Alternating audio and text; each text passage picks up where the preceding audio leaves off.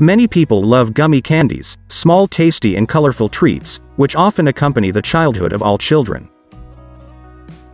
Gummy candies, with their adorable shapes and sweet taste, look like an innocent treat, but not everyone knows how they are made.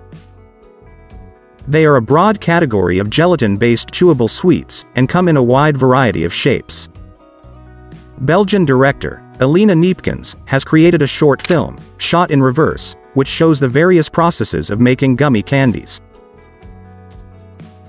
The key ingredient is gelatin, a product that is obtained through a process of hydrolysis of collagen, the most abundant protein in the human body, and the main component of the connective tissue of animals, that is tendons, ligaments, bones, and cartilages.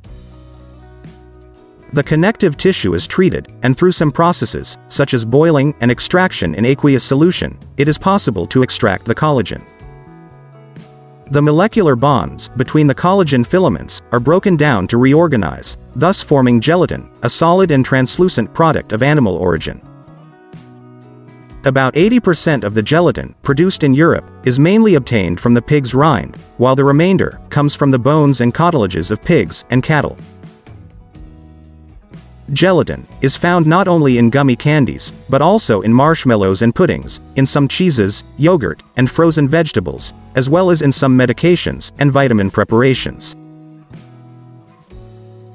Inside a large tank, all the ingredients are added: corn syrup, sugar, water, gelatin, food colors, and flavors, which often come from fruit juices and citric acid. The resulting mixture is mixed and cooked at about 115 degrees. At this point, it is poured into special molds, in order to give the candy a specific shape, for example a bear, a worm, a bottle. A particular machine imprints the chosen shape on the molds, which are covered with cornstarch, in order to prevent the gummy candies from sticking. The liquid mixture is poured from a machine into the molds and then cooled. It is left to rest for a long period of time in the drying rooms so that the dough can cool and solidify. Finally, a machine removes the candies from the molds. The cornstarch molds disintegrate. The discarded starch is then sieved and reused to create new molds. The candies pass through a cleanser, and as they turn they detach from the cornstarch. They are then equipped with a wax coating, which gives them a shiny appearance, and prevents them from sticking to each other.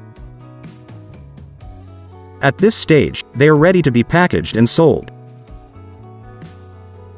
If you want to avoid animal gelatin from now on, just check the food product label. You will not have to give up gummy candies, as there are also vegetable gelatins.